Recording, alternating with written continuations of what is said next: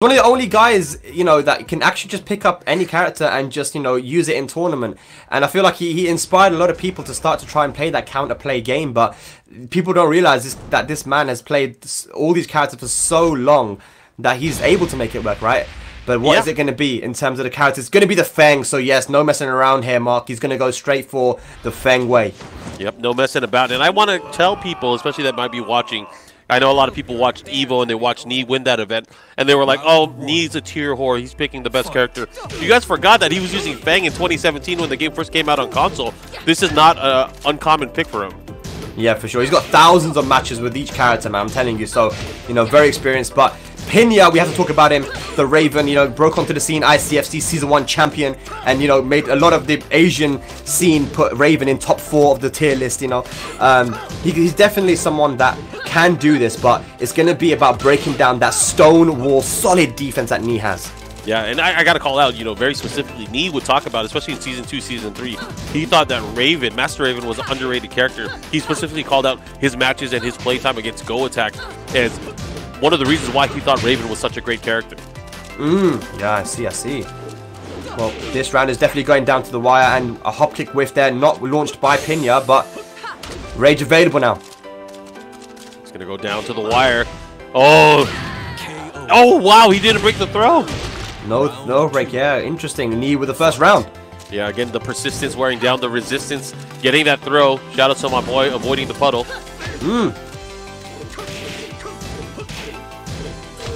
Oh, what a block. Yeah, I don't know, man. When it comes down to it, he's just got so many thousands of matches against all these characters. He kind of knows what he needs to do in each matchup. And he's, like we said, played against PINYA a lot. But there we go, 50-50s. That's one way to go about it. Okay.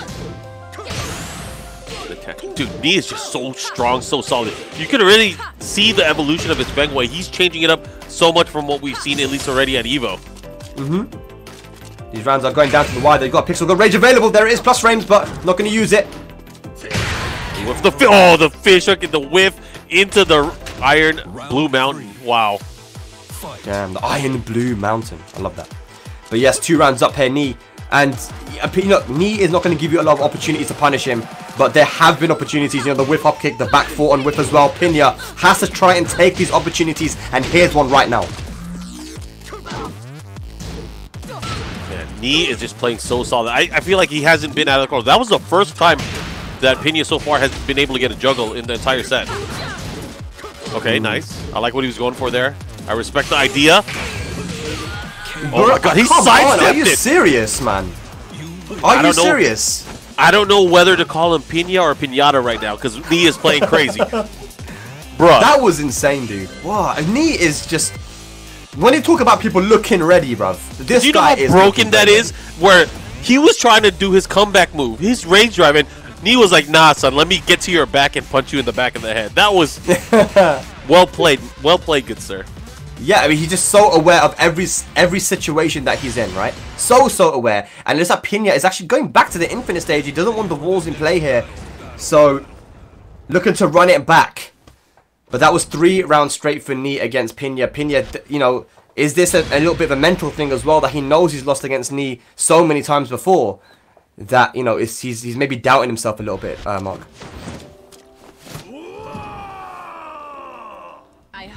All right. Open stage once again. Round 1. Do you agree with this with PINYA, especially because of how explosive MasterRaven can be? Yeah, I mean, you know, having the space to move around is always going to be helpful.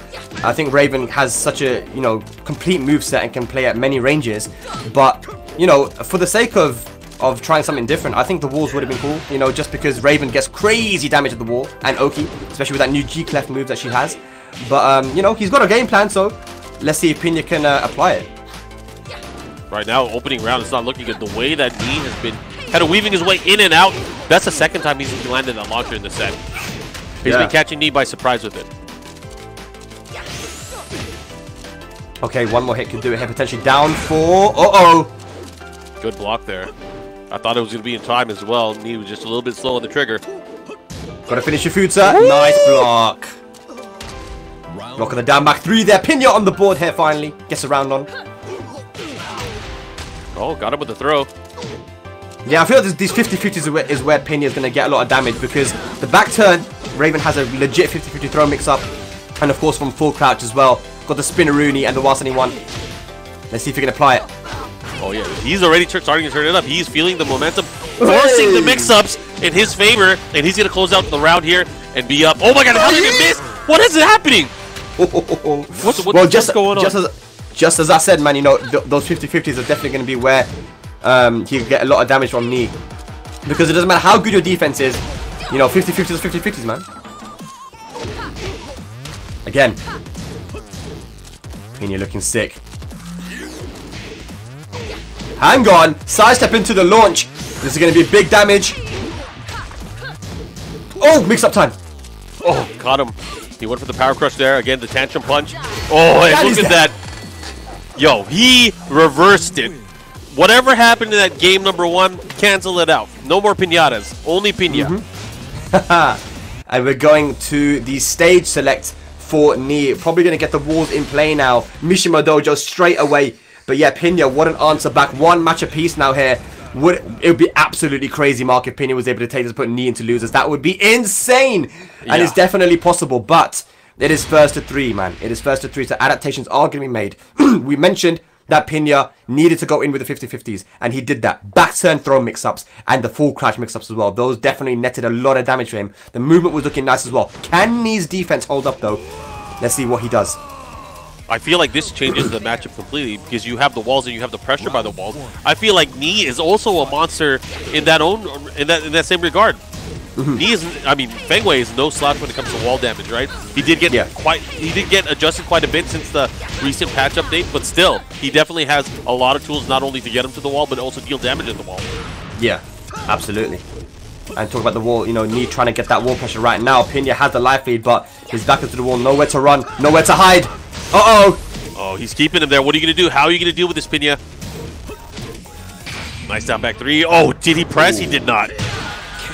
Yeah, that was, again, PINYA with a very good start to the round, but as soon as the wall came into play, Knee put on the pressure, and PINYA wasn't able to deal with it.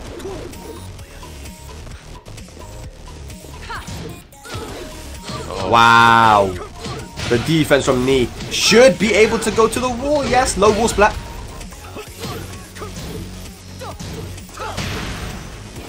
Counter hit. The up 4, just the neutral hop kick. 1 more hit gonna do it. Up 4 to evasion, and that's gonna be 2 rounds very, very quickly. The walls are definitely coming into play here. PINYA nowhere to run. Oh, he was out of range there. Here we go. PINYA starting to open up and starting to go in offensively. Oh, this time the punish from Knee. He was ready for it. Yeah, punish there again. Yes, minus 14. Be careful. Baby tantrum. Again, just a series of jabs, opening him up, utilizing that down back 3. Oh, this is huge. This is going to do a ton of damage. Is he going to get the wall? That's the question. Yes. Oh, big damage. Look at this, though, from Raven. Jeez. And the mix. And the mix. Oh my God. He's not alive. Oh, he's dead. He's dead now. Wasn't ready. He used the rage drive to get the plus frames. Wanted to go for a killing mix-up, but you got to watch out for the evasion that Feng can bring, and PINYA going straight to stage select. I think we're going back to the infinite, Mark. That is a series of unfortunate events, my friend. Not only did he hit the evasive punch on him, he followed up and hit him with the rage drive. Man, those decisions for me, insane. Yeah, under a high pressure situation as well, the rage drive was a good one to go for because you get chip damage at the wall too, so it might have been enough to kill. Knee just on point as usual, but we're going back to the infinite, so those walls are not going to be in play now. Let's see if PINYA can take us to a final match. I respect it. I mean, PINYA wants to outplay him in the open. Feels like his best chances are here. He wants to avoid maybe additional damage. But he's going to have to try to get in there and assert that 50-50. He's going to be playing that keep out game with the pokes, being very annoying with the down forward 1, jabs and back 4, not letting PINYA get anything started. Oh, try to clip him there with a forward 2. Let's see what he does. Good block. Oh, he went for the launch there. Nice. Look at that, man. The low parry. Knee. Yeah. And the delay there for the follow-up. Tries to maximize and optimize the damage. Here comes PINYA. Yep, beautiful while standing one.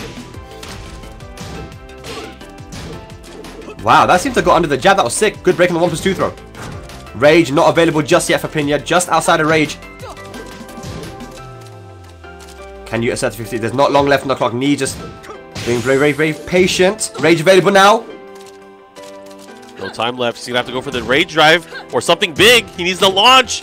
Oh, there's no time. There's no time. Defense from Knee, man. Knowing that he was going to go for the low there. Beautiful block and punish. Spinaroonie. I want to see more of that, man. I want to see more, just, you know, and try to initiate that full crouch mix-up if you can. Finishes the string. Nice. Yeah. Alright, He's just so solid. The down back twos are definitely catching him, though. Good backdash, no punish on the down 4-3 whiff. PINYA. Things are right now, I mean, he does have the life lead, but he has to capitalize. Again, I'd like to see those lows again. But the throw, the second time in the set, not breaking that throw. Oh my god. The whiff punish, the blue stuff all over the gaff. And Knee now on set point to put PINYA into losers. How are you going to deal with this, PINYA? This is all on you. Right now, Knee is just smothering him with spacing and defense. Yep. Just poking away as well, just really not letting PINYA get comfortable and get any momentum going. But there's a Spinaroonie from the full crouch. Oh, nice backswing there. That was sick. And he's crazy too because, you know, Knee has not even been using the Kempo step at all. Yeah. Just playing straight up, waiting for these opportunities. Use of down forward 1, use of down back 3. Oh, and the neutral hop kick, that was huge. Yeah, he knows that PINYA wanted to come in, and that was massive. Gets the life in now. Rage available. What are you going to do, PINYA? One more hit to do it, and there's the headbutt for the win. 3-1. So we had a 3-0, 3-0, 3-1, and another 3-1 to round out the first round.